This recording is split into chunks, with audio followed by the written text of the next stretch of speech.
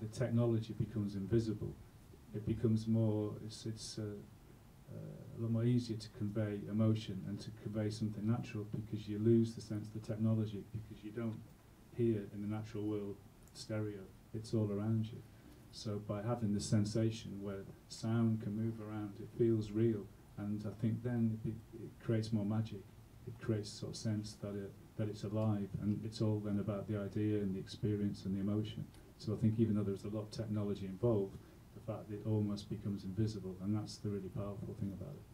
我们自己也常常使用一些立体音效或环绕音效，有时候因为透过这些的方式的关系，虽然我们用了很多的科技在其中，可是感觉科技好像是看不见的，因为它不在你面前，你的喇叭不会永远都出现在你的面前，你反而会有时候会忘却喇叭的存在，然后开始去更加的体验到这个声音或这个声响或这个感觉好像是活着的，好像是在你旁边游走的情况。所以这种时候，虽然我们用了很多的科技，可是我们可以透过这种技术，让科技仿佛在我们眼前消失。